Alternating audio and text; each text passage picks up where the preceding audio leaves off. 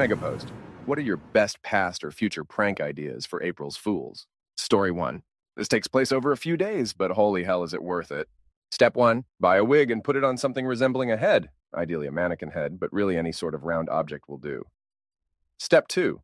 Place head with wig on in your target's bed so that it's partially visible under the covers. Place pillows under the cover so it looks like a person. Step 3. When they go to sleep, they'll get mildly frightened or surprised at the fake person in their bed. You're probably thinking, what a lame prank. Don't worry, the best is yet to come. Repeat step 2 a few nights in a row until they get used to it. Step 4. After a few nights, wear the wig yourself and hide under their covers. They will grab the fake head to toss it aside as usual, at which point you let loose a blood-curdling scream. Step 5. Clean up their poop. Story 2. My mom is a high school teacher. April 1st rolls around and she decides to prank her students. In order for the prank to be successful, she includes one student in her plan. So the day before, she tells this kid, we'll call him Brad, to take one of her old phones to class with him the next day. And she tells Brad to pull out the phone and text in class. Brad agrees, and the next day, when Brad starts texting using the mole phone, my mom promptly halts her lecture, walks up to Brad, takes the phone right out of his hands, and chucks the oh no thing out of her second-story window. The look, as my mom describes it, on the faces of her students was priceless. No one laughing, no one smiling, just sheer raw horror. Always loved that one. Never done a prank quite like it. Story 3. When my wife and I were dating for about a year, April Fools came around. We have a good relationship with her parents. We all like each other very much. As a prank, I suggested to my wife that we tell her parents that she is pregnant. She told me it is a great idea. I come home from work a few hours later, and she calls her mom on speakerphone. Hey, Mom, guess what? I'm pregnant! Her mom's instant reaction was, Nick, you piece of cow. What the fudge is wrong with you? How dare you do something like this? Then her dad chimes in. What's going on? Jess is pregnant. I'm going to flipping terminate him. Nick, you are flipping dead! Then their dog starts barking at me. I'm begging my wife to tell them it's a joke. She doesn't. She continues with, I thought you would be happy for us. Wrong. They continue screaming at me, making threats, calling me names, threatening to take me to court. I'm practically in tears because I was so close with them. Finally, her mom says, April Fools! Jess called us an hour ago and told us what you guys were planning. Story 4. 2, I've been planning. 1, get lots of boots from a thrift store. Place the pairs side by side, facing forward, in every bathroom stall in my office building. Lock the stalls from outside with a screwdriver. 2, acquire envelopes, place $1 bills in several. Label these $1 and attach them to places where people can reach them easily if spotted. Place $5 bills in a couple. Label $5.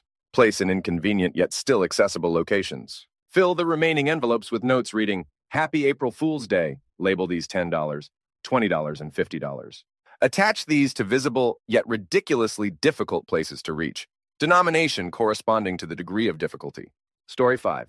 I've been making booby traps around the house since middle school, but this is the first time using party poppers. This isn't the only one that will be set up, but I don't want my roommate to see this comment. My roommate has never experienced 4/1 with me before. Mohahaha edit. More. I had these set all ready to get him nervous and twitchy before the actual day. Edit 2. Looks like my roommate hasn't noticed the post. Like the others, I will set it back up on 4/1 when the time is right. This one is triggered when the light switch is flipped. Edit 3. So far, all my traps have failed. The first one had a weak anchor and didn't work. The wonderful side effect is he too terrified to do anything. He gently opens every cabinet he needs to get into and generally acts like a soldier entering an enemy bunker. Story 6. After a front pager a while back, I want to get someone really drunk, then have them wake up to a note which says, Jack, you bumped your head tilde last night. Tilde a few days ago. Tilde a little over a week, and the doctor says there's been damage to your hippocampi, nothing permanent, but right now your short-term memory is messed up. Yesterday you were able to keep it about an hour. Then it just went. Doctor said rest is the only thing for it. Just rest and it should get better. Fingers crossed. P.S. Tick the letter once you've read it. P.S.S. Alex got his hair cut a week ago. Stop asking, it's bugging him. And then a load of ticks to imply he keeps forgetting. Story 7. My boss had one of those ink stamps made of his signature so that I could sign documents when he was out of the office. One April Fool's, I wrote this letter to another attorney. Dear so-and-so, you win. We give up. Your client can have the house, the car, the bank account, and even the dog. We would rather our client starve to death than to sacrifice another minute to your monumental ego. Then I signed it with the ink stamp and marked it faxed and put it on his chair with the rest of his mail. When he returned to the office, I said nothing. A few minutes after he arrived, I heard a sort of strangled, choking sound from his office, followed by a Mac's wife, can you come in here, please? Good times. Story 8. I did this one a few years back to my brother. I put on Craigslist that I had 2 tickets to the upcoming Justin Bieber concert. You can use whoever, just check local listings. I said that I had gotten them for my girlfriend and I, but we broke up and I didn't feel like going alone. Being a good-natured fellow, I was offering said tickets to anyone who could call or text and tell me why they were the biggest Justin Bieber fan. I then listed my brother's phone number. For a full day, he had screaming little girls telling him all the Justin Bieber facts that they knew, while I just sat back and laughed. Story 9. I read this thread to get inspiration. Then I picked my subject, my favorite high school science teacher, Mr. Science. Now, Mr. Science has a bit of an addiction of pirating things. He pirates lots and lots of movies, books, TV shows, and then offers them to anyone who wants them. We don't really care, but we always joke about his addiction. Also, my school starts its spring break tomorrow, so pranking on 4/1 is impossible. So last night I read this thread and then plotted the sting. I wrote a very official-sounding letter from FBI headquarters. I wrote that he had 404 charges of copyright infringement, which were in direct violation of blah blah blah DMCA. I then spent a solid 2 hours compiling a list of TV episodes, movies, and books, many of which he'd told us he had downed. This list ends up being 9 solid pages, plus the letter. Then to top things off, I find a high-res image of the FBI's logo and set it as the watermark in Word. After a miniature bracket to determine which font to use, I finally settled on Courier New. Perfect. Between the 8th and 9th page, I place a note explaining that it was all just a joke. Stop crying. Don't call your wife, etc. So this morning I walk into the office, place the envelope in his mailbox, and tell the office ladies my plan. They giggle and then call him to the office to get his very official-looking envelope. He comes to the office, picks up the envelope, and freezes. He rereads the address 100 times. He then opens the letter and his heart sinks. He meticulously reads the letter and list of infractions as he power strides back to his room. I stealthily follow him back to his room, watching him sweat and ruffle his hair in distress. Finally, he hits the 8th page and throws his hands up in defeat. I wait. Crying? Laughter? Deaf laughter. SEAL Team 6, move in. He high-fives me and tells me that was the best prank ever in history forever. Story 10. April Fool's Day is my Christmas. A few years ago, it happened to fall on our spring break. My boyfriend at the time was taking a trip to San Diego with one of our friends. He knew how much I love April Fool's Day, so he wouldn't let it go. That wasn't it such a shame that he would be across the country, so I wouldn't be able to prank him on my favorite day. Challenge accepted. I didn't want to ask him what hotel they were staying at, as that would be suspicious, so I called every hotel in the area, asking to be connected to the room with his last name. On the 8th hotel, a match. They connected me to his room, and I disguised my voice, pretending to be Deborah from the front desk. I proceeded to tell them that we had to do some maintenance in that room, so we would upgrade them to a suite at no charge. All they had to do was pack up all of their things, come down to the front desk, ask for Deborah, and we would give them their new suite key. They packed everything up and were super embarrassed when there was no Deborah at the front desk. Pranked him from the other side of the country. Story 11. I worked as an IT help desk tech with 2 others in my office. April Fools rolled around and I decided the arrogant new guy deserved a little torture. Before he got to work, I connected a nano wireless mouse adapter to the back of his PC. I kept the mouse in my pocket and waited patiently. Every once in a while, I would give it a quick move and stop. After about 5, 6, he threw his hands up and started freaking out. I knew I struck gold at that moment. So I continued to do this through the day while watching home Google ways to fix it. He then convinced himself that it must be a virus, to which I completely agreed. The mouse had a forward and back button, so whenever he got on a page that showed what could resolve his issue, I would hit back. He screamed, "It knows I'm trying to fix it." I then explained how bad it would look for the new guy to get a virus from non-work-related browsing. Panic set it, and I probably should have stopped, but he really was an unpleasant person. So I had 15 other employees come into our office from time to time to just ask questions and observe his torture. I finally took the mouse out and threw it on his desk, laughing hysterically at 4:55 p.m. I started this at 8 a.m. In case you felt bad, I got laid off 2 years later. He got to stay. Story 12? I've posted this a couple other times on Reddit in similar threads, but here it is again. There's a sales guy at my work who has his own printer in his cubicle, and one day I noticed it was also available as a networked printer. So every few weeks for about 2 years, I would send a Microsoft Word document to his printer, so it looked like his printer was talking to him. It would just be stuff like, "Ray, I'm almost out of ink, so you might need to change it soon." Or, "Ray, if you win the office NCAA basketball pool, can you buy me some semi-gloss paper to print on?" That stuff is nice. I also signed all the print jobs. Sincerely, HL 1440, which was the model number of his printer.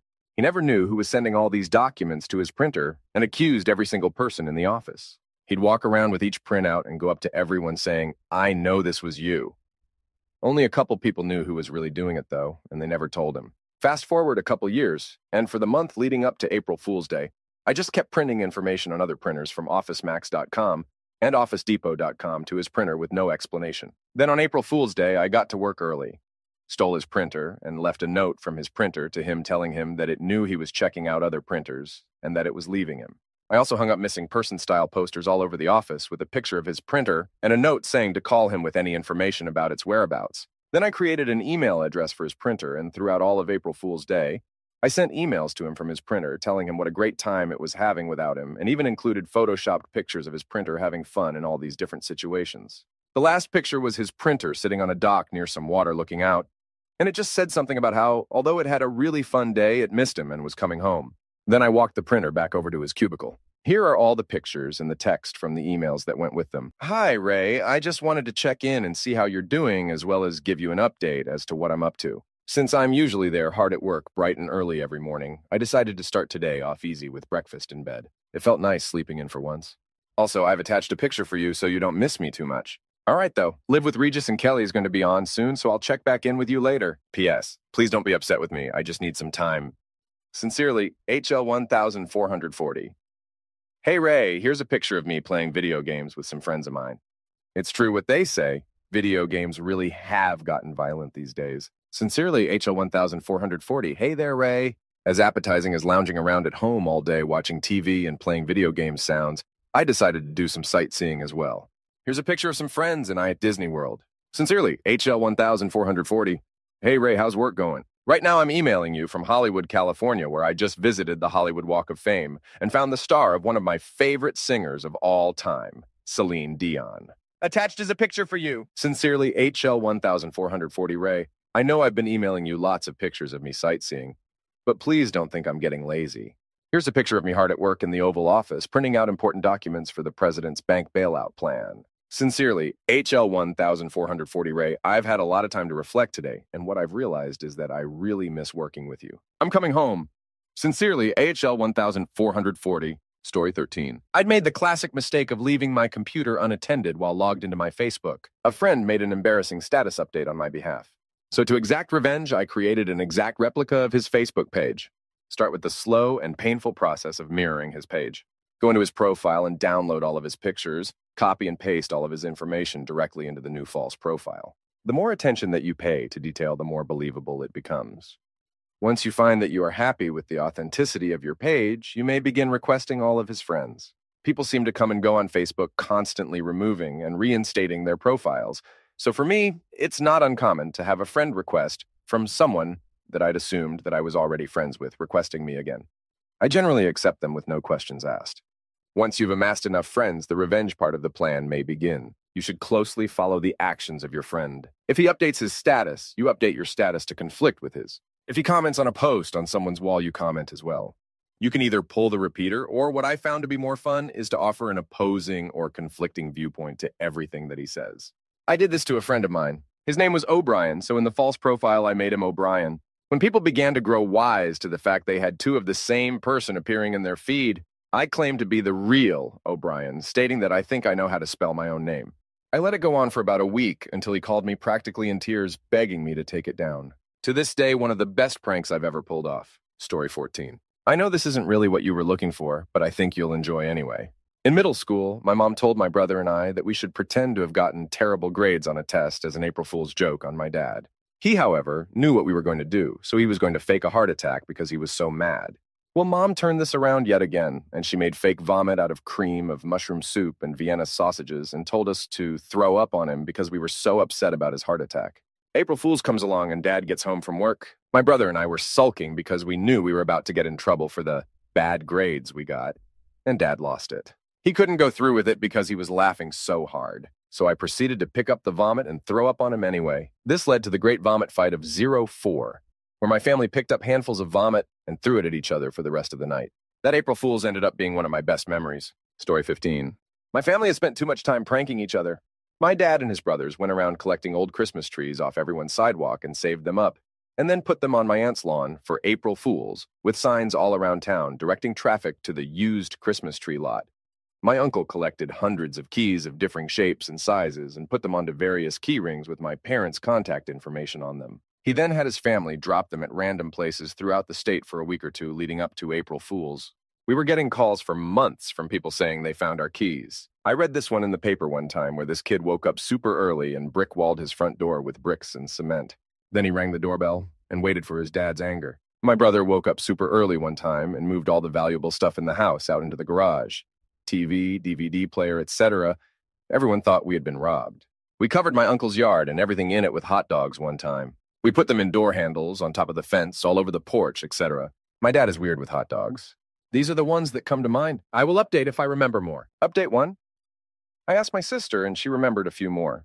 One time, my brother replaced the toothpaste in the tube with foot cream, and both my parents brushed their teeth with it. In retaliation for the hot dog incident, my uncle came late at night and put fish all over our lawn, live ones, toy ones, fishing equipment, giant dried-up dead carp, everything. My brother and sister placed a dozen or so of alarm clocks in the room my older brother and his wife were sleeping in, and they set them to go off at random times throughout the night. They hid them really well, so even when they tried to find them all after the second or third one, they couldn't find them and they still had alarms going off all night. One time I had a coworker call my wife acting like someone from our neighborhood. She said that so-and-so, also in our neighborhood, had their baby. And we were grouping together to bring them a home-cooked dinner for when they got back from the hospital. And could my wife make brownies for them and bring it over around 6? Then I came home and ate all the brownies right before she was supposed to take them over. The look on her face. Story 16. As much as I'd love to take credit for being the prankster in my family, that honor belongs entirely to my father. He has a reputation for enacting fiendishly clever capers, like the time that he whittled a block of cheese into the shape of a bar of soap, complete with the Dial logo, and left it in the shower for my stepmother to encounter. I know I'll never forget the time that he started covering the entrance to my room with newspaper. And then, after I'd gotten into the habit of bursting through it head first, nailed a sheet of plywood up behind it. Still, my father's best ever prank, at least by his own description, occurred during his college days when he lived in a dormitory reserved for engineering students. There was one tenant who didn't quite fit in with everyone else, as evidenced by the way that he would come home drunk every night, stagger through the halls, and scream profanities at anyone unlucky enough to encounter him. He was also, it was discovered, the only non-engineering student in residence, and nobody was entirely sure how he had come to be housed in the building. One way or another, he was a nuisance. So on April Fool's Day, my father and his friends decided to teach that guy a lesson. With the cooperation of the entire floor, they strung a series of speakers together in sequence, so that adjusting the LR balance on a stereo unit would make the sound move up and down the length of the building. Then they removed all of the lights in the hallway, leaving only the sinister red glow of the exit sign as illumination. Finally, they acquired a novelty record, which they cued to play a very special sound effect. When the drunkard returned home that evening, he was greeted by a long, dark hallway and an ominous, eerie silence. According to my father, the guy mumbled to himself in confusion for a moment before beginning to stumble in the direction of his room. Then, from in the distance, there came a barely audible sound. As it increased in volume, it became recognizable as a train, blowing its whistle as if in warning of some dire calamity.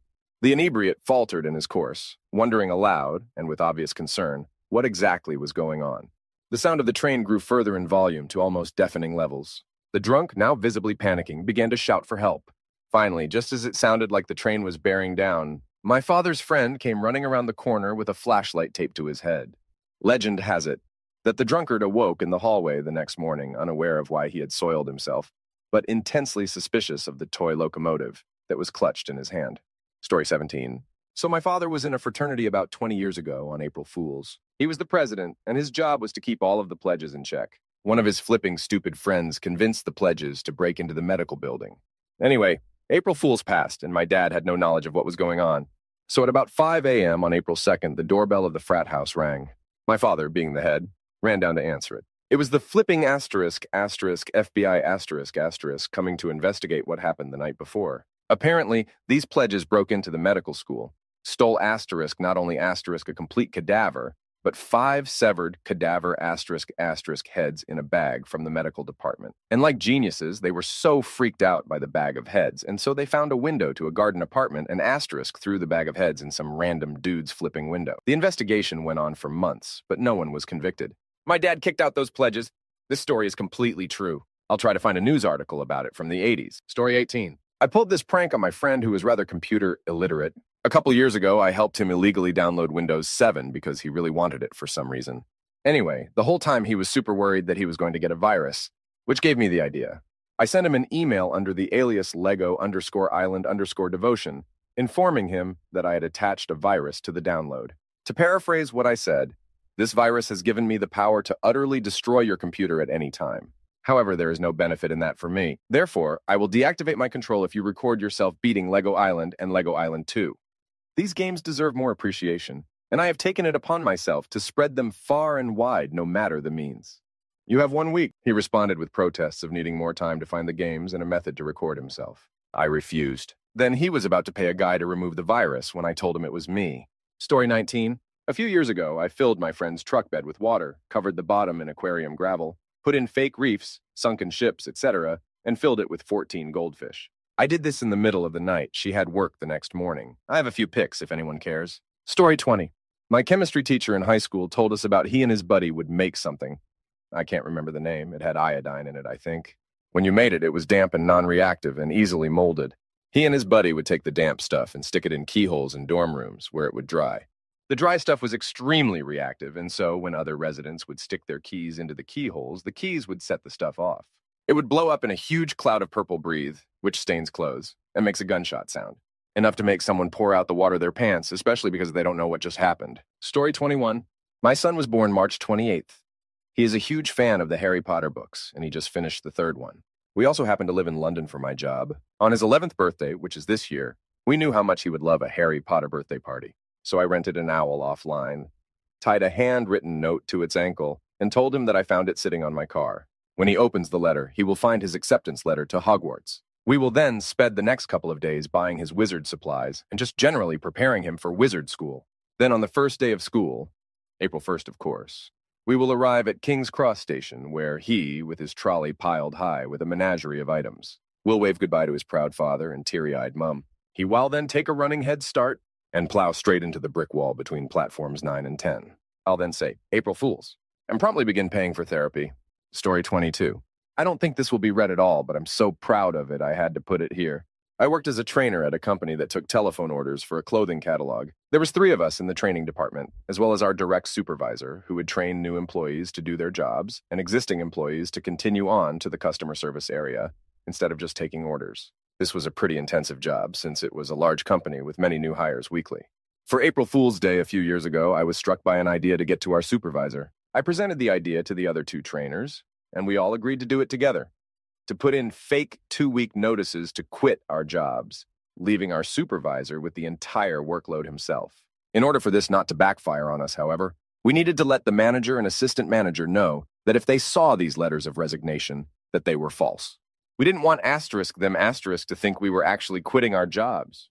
This worked out better than expected. They got involved fully. They asked me to turn in the resignations to them, so they could take it to the training supervisor under the guise of being concerned about the sudden influx of quitting employees, supposedly because of him.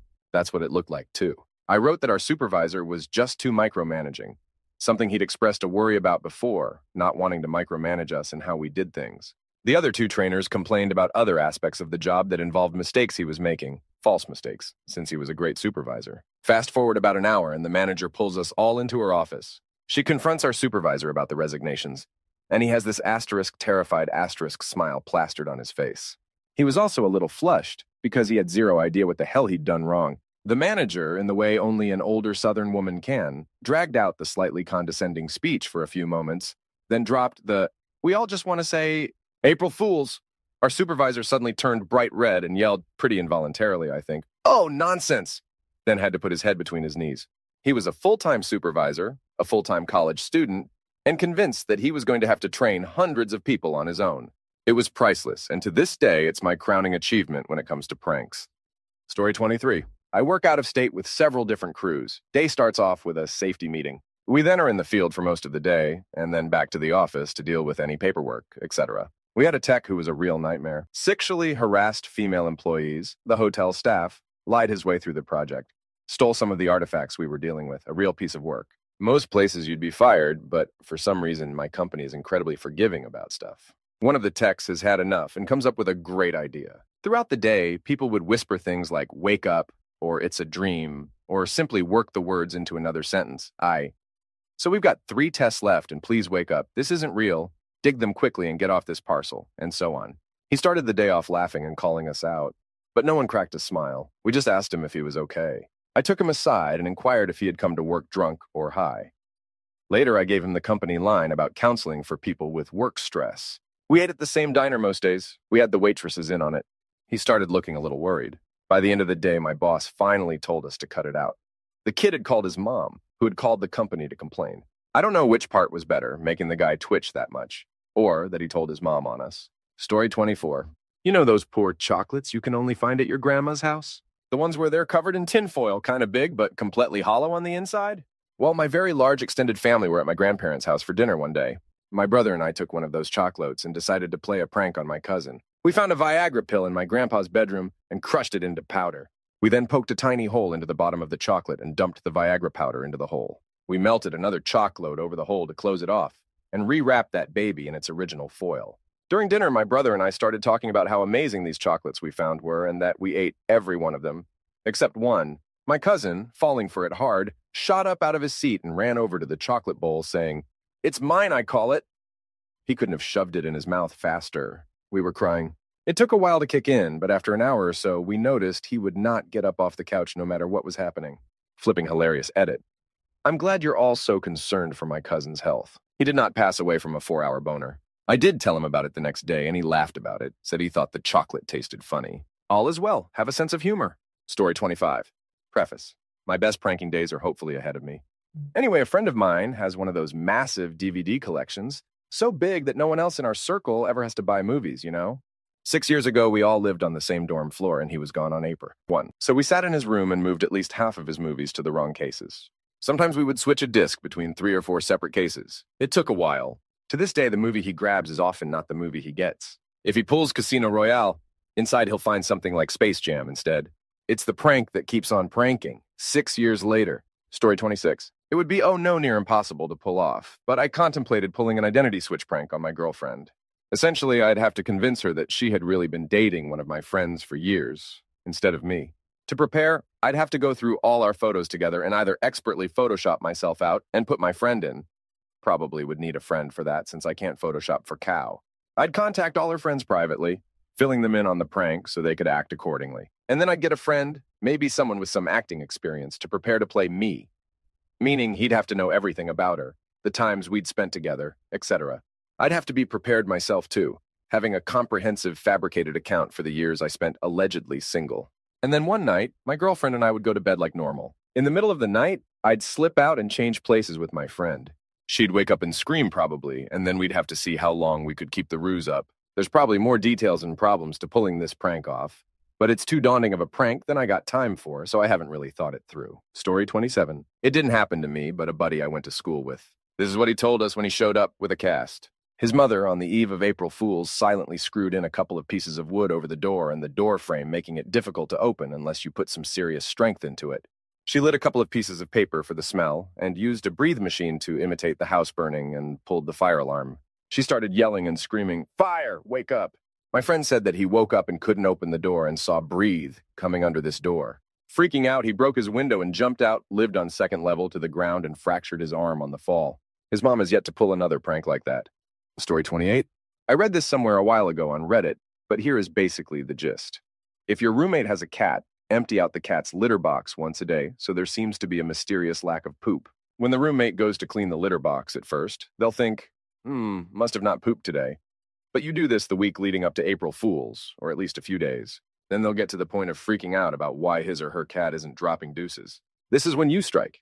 You eat something that you know will make your defecation very repulsive and yes, you take a giant poop in the litter box and leave it there for your friend to find. Story 29. When I was a young warthog, I thought it would be funny to switch out the soap in our downstairs bathroom with maple syrup. I could just imagine the face of one of my family members squirting sticky syrup all over their hands when they expected soap. One thing I didn't really account for was that no one in my family really washes their hands when they use that bathroom. I quickly forgot about my prank. Fast forward 3 months. My grandparents had come over for some reason or another. I was walking through my living room to go outside. I passed the bathroom on my way out and noticed my sweet, quiet, 76-year-old grandma washing her hands after presumably using the loo. I thought nothing of it and continued on my way. And that's when I remembered. I had never taken the syrup out of the soap dispenser. I didn't know whether to feel tickled at what just happened or horrified. I loitered around the toilet room while my grandmother finished her business. and as soon as she was out of sight, I ducked in and checked the soap. Yep, I could smell the sweet scent of Canada on my hands. I had just, inadvertently, tricked my grandma into using syrup as soap, and also any other poor soul who had used our bathroom in the last 3 months, but was too beta to bring up the fact that they had rubbed sugary molasses all over their hands after touching their junk. Story 30. A friend of mine was the best man at his buddy's wedding and took him out for a stag do the weekend beforehand. Needless to say, it got a bit out of hand, and the groom ended up passing out. A couple of their mates were doctors at a local hospital, so they got him in a cab and took him down to the ER room where they proceeded to put him in a full body cast that went from his armpits to just above his knees, with the groin area cut out so we could still go to the toilet.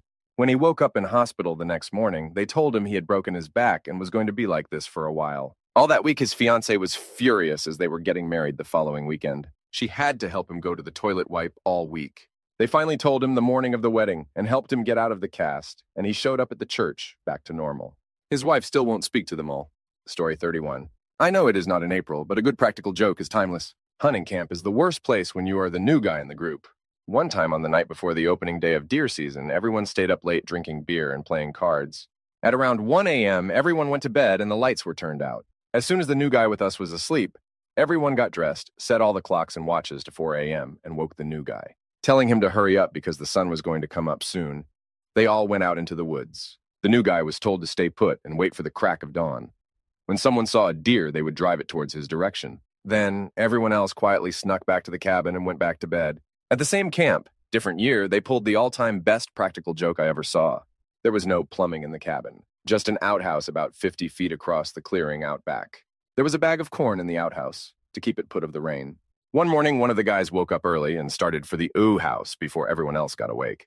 Approaching the shed, he saw the backside of a deer standing half in and half out through the door, with its head buried in the feed bag. With a sudden flash of inspiration, he snuck up and shoved the deer inside, slamming the door shut and hooking it. Then he went back to the house and sat on the chair on the porch with his coffee to wait for the next guy who needed to make a bathroom run.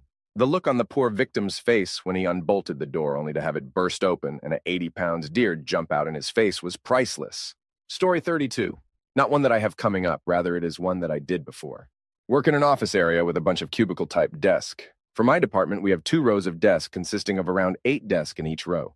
We all face our supervisor, who sits at the front of the 2 rows facing us, and directly behind him is our VP for the whole floor. Both the supervisor and VP are super cool and have both pranked us before. Anyhow, a coworker and I wanted to screw with them last year for April Fools.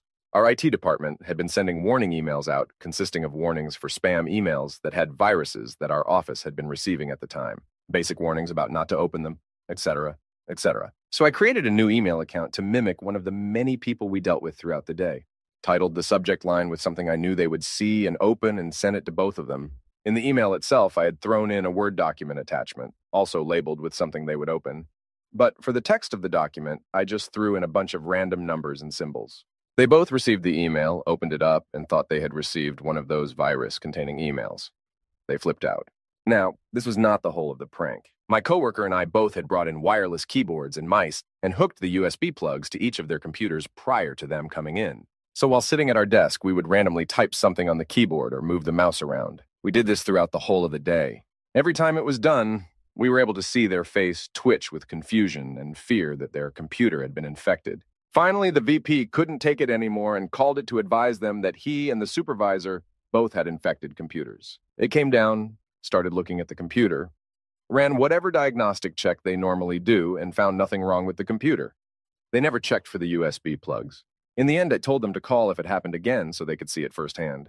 But by this point, we no longer were messing with them and thought it was better off left alone.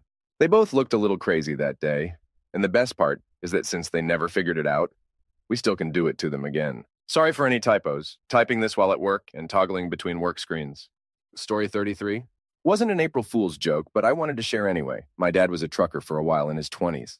One night he stopped at a rest stop outside of Houston, outbound, and recognized one of his buddy's trucks. He knew this guy could sleep through anything, so he climbed in the cab, drove the truck to the nearest exit, U-turned, and parked the truck at the rest stop on the opposite side. Years later, my dad ran into the guy, and he was telling the story about how one night he swore he parked at a rest stop outbound from Houston, and when he woke up and got on the road, he was headed inbound. My dad just had a cow-eating grin on his face. I believe the response from his buddy contained every curse known to man. Story 34. When a prank war I took part in escalated, I went to a few nearby charity shops and bought about a dozen factual books from each of them for about 5p each. You know the sort. A detailed guide to West Highland butterflies or craftsmanship in the Middle Ages. Books that you can't imagine anyone reading unless they're doing a really in-depth study or just very weird. So then I wrote in the front cover of each of them, important. This book is vital for my thesis. If found, please return to friend's name at friend's mobile number.